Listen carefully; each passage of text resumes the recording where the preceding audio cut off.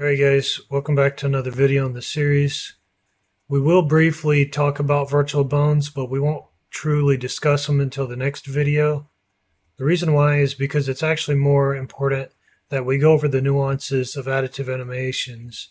So I'll cover virtual bones in the sense that they are important to understanding these nuances, but other than that, we're mostly going to be discussing the nuances of additive animations. So in the additive animations video, I discussed with you guys that additive animations are just differences between one animation and another. In this case, an animation and a pose. Those differences in rotations and locations will be applied on the animation that we apply that additive onto. And so when we offset the arm on the animation we're applying it to, you'll see how it affects the additive and how it comes out. In such situations like this, you can correct this using virtual bones. And so I'll just go ahead and open this up. Now this would probably be the order of operations you wouldn't want to choose, but I put it there just so you could see the differences.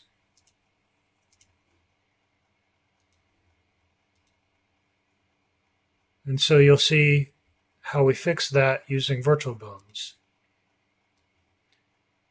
In order to understand why this works, it's important that you understand the nuances of additive animations when you're creating them. So the reason why this worked was basically just because, and I'll go ahead and do this. Actually, let's offset that. Yeah. There we go. I have to pause the game, not the preview. So this bone right here coming off of this is the virtual bone. And you might be asking, if additive animations are being applied, why are these not getting offset? Well, the simple answer is they are getting offset, but their offsets are relative to their parent bone. And what that means is that they will be offset as they were in the additive animation that was applied, but their actual positions will be relative to this hand. And so when this hand moves, that virtual bone will move with it and maintain that relative offset. This is actually a good thing. So it allows us to use those to correct hand placement while still maintaining the underlying animation and how things are set up on it. So it's important for you to understand that. And the reason why is because it's related in some part to the nuances of additive animation creation.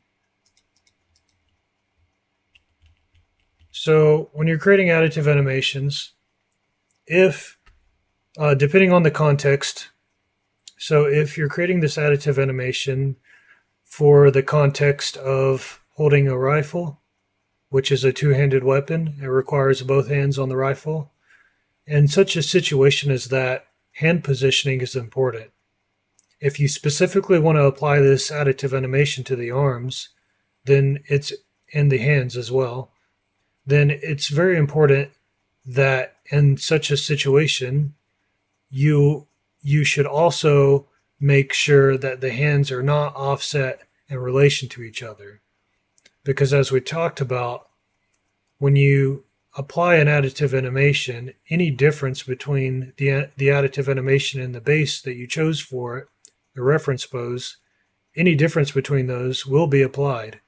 And so if there is an offset on the hand, then it will be applied to the hand on the animation that you apply it to. So because of this, if you offset both hands proportionally to each other, then they will stay proportionate to each other on the animation after they are applied to it. If this is not the case, then the hands will not move in synchronicity with each other. They will become desynchronized and one hand will come off the weapon. In this example right here, I have an imprecise additive and a precise additive. The imprecise additive you'll see right here, and the precise additive you'll see right here. I'll discuss this right here in a minute. One thing to note is that even though that we moved the hands on the precise additive animation, its distance from the right hand to the left hand is the same as the distance from the right hand to the left hand on the reference pose that we are using. This means that when deltas are applied to the arms, they will be applied proportionally, and so when we apply that additive animation on any animation, both hands will be offset proportionally. On this one, however, this was not the case. We offset one hand in relation to each other. And so when we apply that as an additive, we cannot properly correct the hand positioning. So in this case, the hands were offset. I'll discuss this issue with the arm locking in a second. Another thing to note, and I went ahead and set this up here as well. Whenever you're applying a rifle aiming animation, or in this case, I applied a melee rifle attack animation to a running animation, and you'll see the results that we got. There are ways to fix this, and I will discuss that in the next video. But in this video, it's important to note that whenever you apply an additive animation, it doesn't just depend on the animation you're applying it to. Let me rephrase that. It's not important just to consider additive animations, but it's also, and how you create them, but it's also important that you take into consideration the animation you're applying it to. And so in this situation, we're applying it to an animation, which is an unarmed running animation, and the arms are not in synchronicity. They are, as one arm moves forward, the other one is moving back and away from the other one. So the arms are always moving away or towards each other.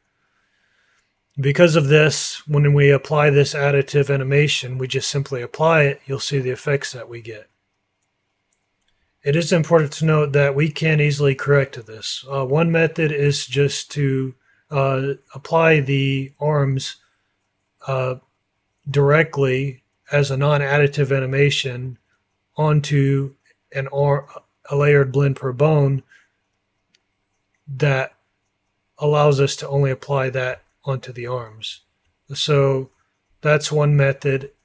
Another method to address this would be dynamic additive layering. So moving on, now I will discuss why this animation looks like this. So even though we did not offset the hands in relation to each other, in this case it looks like the hand is displaced.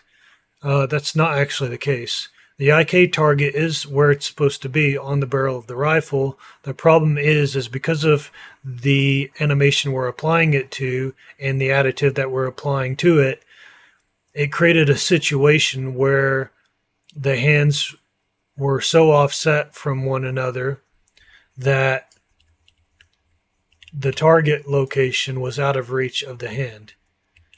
Basically, what we are doing is on the additive animation, we're rotating the pelvis and all the spine bones, and we're moving this clavicle back, and we move this other one slightly forward, And so what ends up happening is that the virtual bones will respect the offset of the hands, but because of the way that we set this up, it actually created a scenario where the target was out of reach.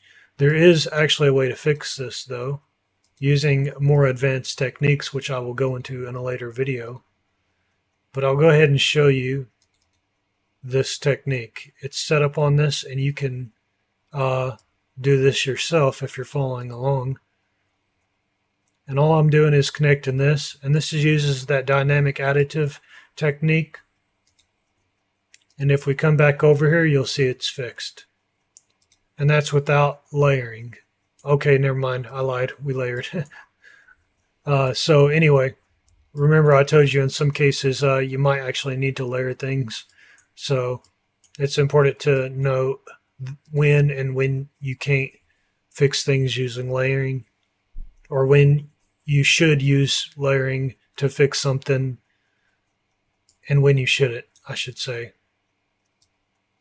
So let me just set this back.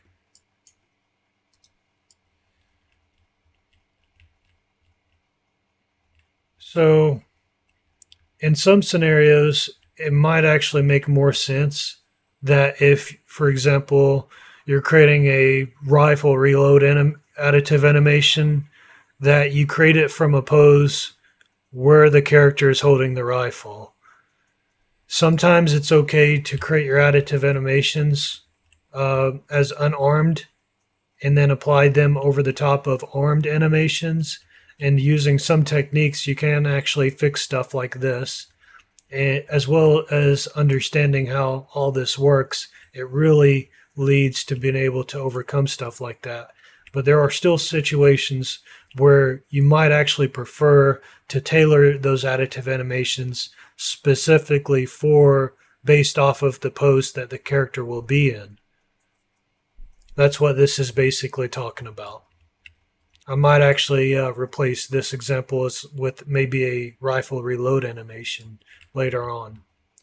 But that basically covers it, guys. I hope I explained that well to you. I redid this video probably about 20 times. So anyway, I will see you guys in the next video where we will cover virtual bones in more depth, and we will create a project from scratch where we create a scenario where it will be needed for hand correction. In the project that we will be creating a rifle aim pose and a basic breathing animation, and we will be additively adding those onto the base locomotion animation, and then we will be correcting the hand offsets. And I will see you in the next video, guys.